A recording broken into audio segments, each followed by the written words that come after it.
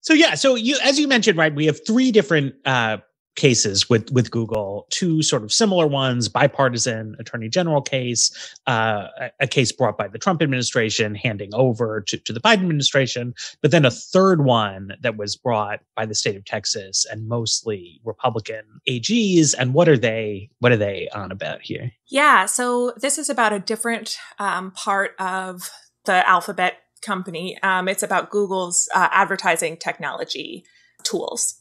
So Google has a powerful position in multiple pieces of the advertising technology stack, I guess. It's incredibly complicated, but trying to simplify it, basically, they are representing advertisers and they're representing publishers, which is like the websites that we go to. And they also own the exchange where the advertisers and the publishers come together to do their auctions and figure out which ad's going to be shown on which website.